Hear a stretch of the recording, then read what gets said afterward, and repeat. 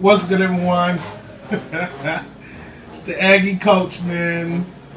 So I want to welcome you guys to the post-game show, Fat 8 CSL Southern Fellowship Conference Battle for the Big Cup. This is my post-game show.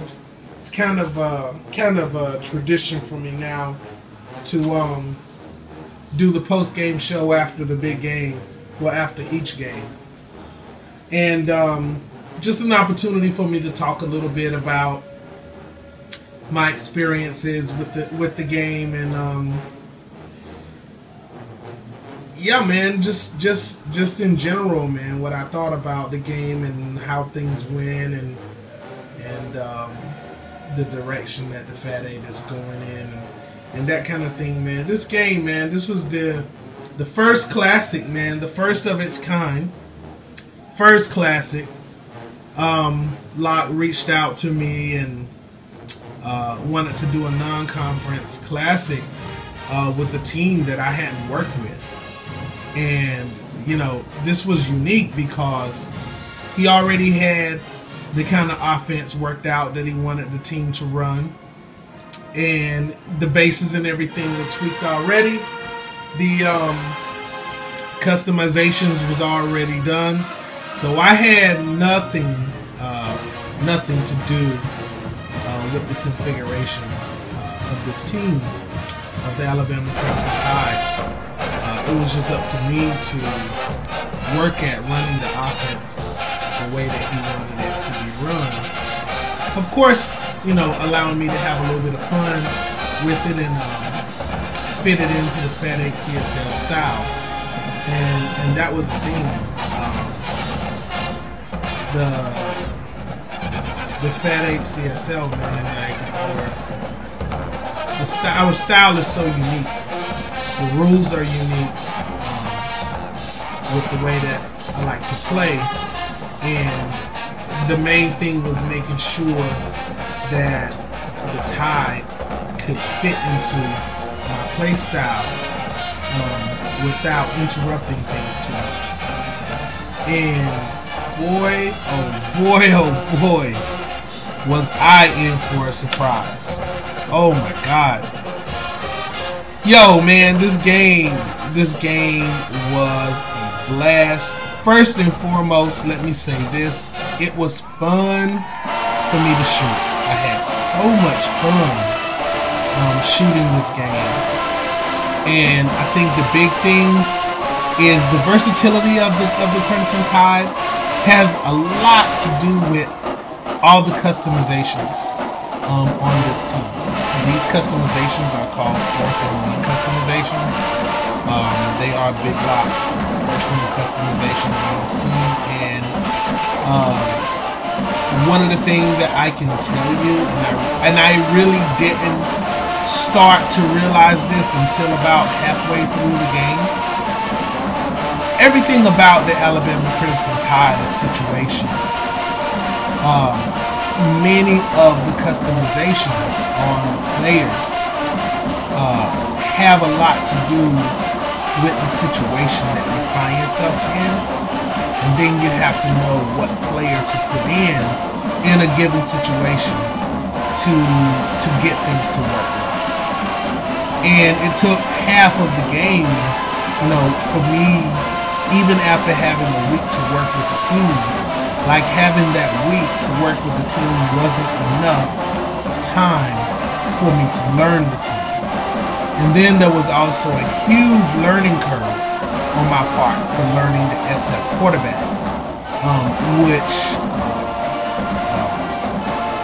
which was purchased from Carl.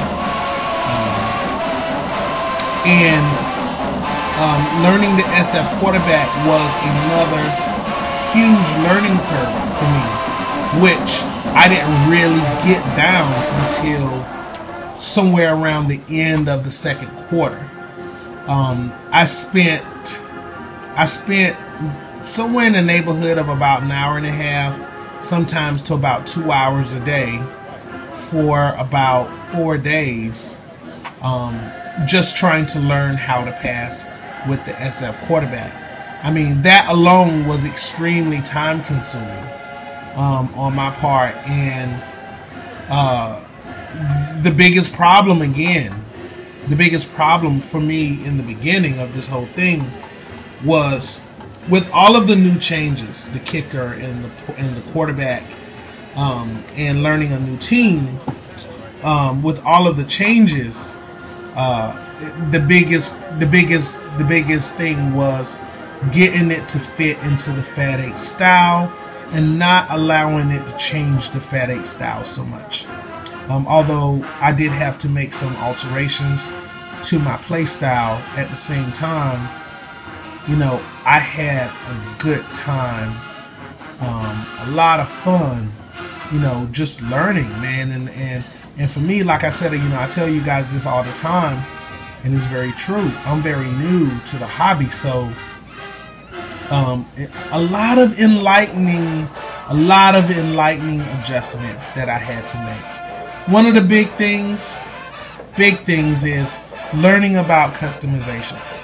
And this was a great experience for me because I learned that customizations are more than just cool poses. And that's the one thing about the Crimson Tide team that I learned. Customizations is absolutely not just about cool poses. It's about functionality on the field.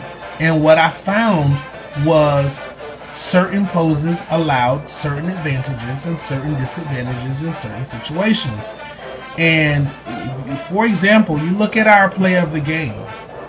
Okay, our player of the game is Shaun Alexander, the running back for the Crimson Tide. The Tide came into this thing with 6 backs. I played with all of them a great deal. Spent a lot of time working with them. But it took time for me to learn what situation each back played best in. You look at the 2 big runs. 2 of the big runs that Shaun Alexander had for touchdowns were sweeps. What was the situation? When you're 3rd and short or 1st and 10 and you have the ball on the short side of the field, if you run a sweep to the wide side of the field with Alexander, the chances of you busting a big run is very high because he's a looping running back. And the thing is, once he gets the momentum going forward, that base will straighten out.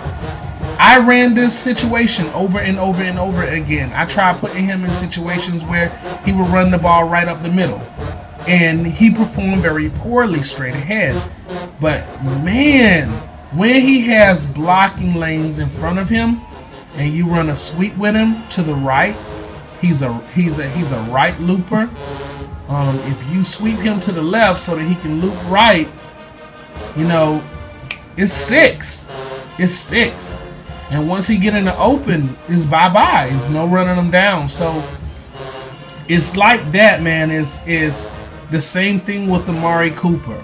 It's just one of those wide receivers. He's posed properly so he can get open.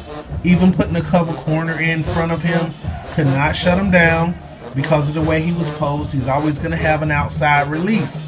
So, you know, all of these things are things that I learned. Same thing with Bobby Humphrey, who was for the most part the main back, like the starter in this game. And I did that with him because he was the one back that can run north and south. And he can skate through those holes, and he can get that 4 yards or 5 yards that you need.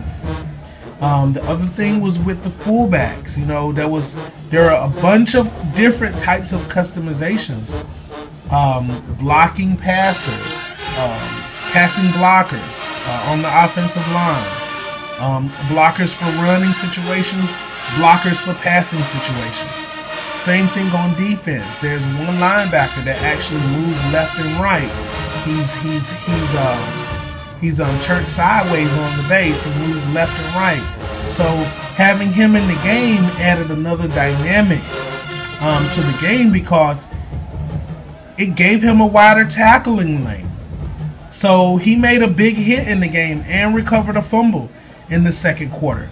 So there was a lot to learn. There was a great deal that I learned in playing with this team about customizations. That last play that Julio Jones made, he could not have made that play if he had been posed differently, because the way that he's posed made him up high, which allows the SF quarterback to pass the ball over the line and hit him right in the chest. So those advantages in having those types of poses gave the Tide some huge advantages in the game. It just took me a long time to learn about them. All in all, I'm excited. I'm very excited because I learned so much about customizations in this game and how customizations have to have a purpose. So that was an awesome learning experience for me. In addition to having an opportunity to learn about weights and learn about tweaking, and I mean, this was just a great experience for me, and it was a fun game to shoot. So I'm looking forward to the end of season 1. The Aggies have one more game. They're going to be playing the Michigan Wolverines next, and it's going to be the last game, senior night. It's going to be the last game of season 1 for the Aggies, and then we're going to be moving on to recruiting, and recruiting is a whole nother ball of wax. It's a whole nother thing. So players of the game, let me not get off task. Players of the game. Offensive players of the game for the Crimson Tide is Sean Alexander, and for the Aggies, you know it's got to be Mike Willis. Mike Willis kept the Aggies in this game. Offensively, Mike made big plays. Tony Horn stepped up. He got that kickoff return, and then got a 33-yard run somewhere in the game. But for the most part, the defense, the defense kept Tony Horn quiet. Mike Willis, he did his thing. He threw several touchdown passes. He ran touchdowns, all by himself. He made big plays. He made things happen. He got into the open. He just could not win the game by himself. And when the Aggies started to pick up momentum in the fourth quarter, it came down to just one big play, and the defense broke down. So the Aggies, though, man, the Aggies to be an all-stop team, I have like maybe five or six customizations on the Aggies team, but for the most part, it's pretty much an all-stock team. I'm proud of them. The Aggies played well. They're fast, they're strong, and they perform well. So at the end of the season, I'm going to be repainting them. They're going to be getting new uniforms. We're going to be recruiting, bringing in fresh new talent, all customized. I am really excited. Play of the game. The play of the game goes to Julio Jones. That big play at the end of the game. Big play. Julio brought it in. I was hoping that the Aggies was going to run them down and take that thing into overtime. Hey, no time left on the clock. Dog, it was a barn burner. It was a barn burner. This was a good game. That fourth quarter just kept me on the edge of my seat, man. It was just something else. So, those are my experiences with this, man. Quick wrap up, customizations. Yo, I love it. I love it. I understand so much now about how important customizations for this hobby is. It's going to add another layer of uniqueness to the Fat 8 CSL. So that's it, man. I'm going to close it out. Alabama Crimson Tide win the Big Cup. Southern Fellowship Classic goes to the Tide. The Tide will be on the schedule next season, so the Aggies will get a chance to get them back. All right, man. Thank you guys for watching.